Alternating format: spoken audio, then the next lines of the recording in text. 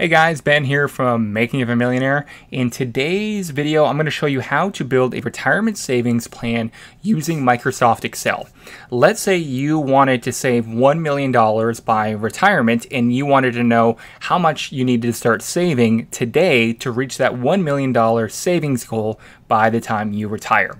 We can actually do that with a simple formula in Excel. We're going to go up to the top here, go to Formulas, we're going to go to Financial, and then we can scroll down here until we see it's called PMT. PMT is the function.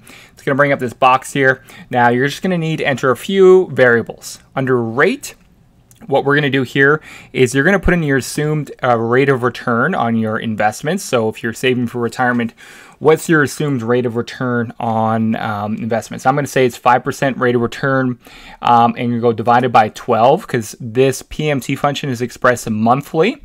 So it's 5% per year divided by 12, and that's going to be your return per month. And it spits it out right over here. So you're returning 0.004 per month, adding up to 5% per year.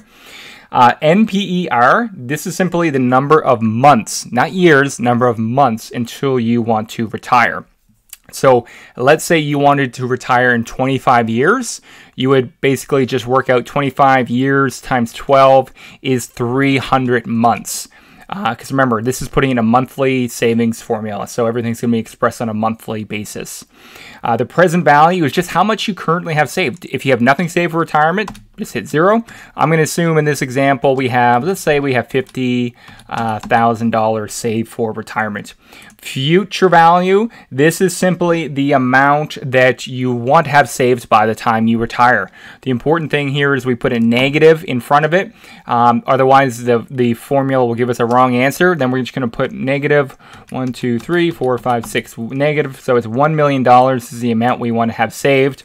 Type, just simply leave that blank and hit OK. And that's telling us that if we have $50,000 saved today and we want $1 million saved in 25 years or 300 months, and we're returning 5% per year on those investments, then we're going to need to save $1,386.94 per month to be able to achieve that goal.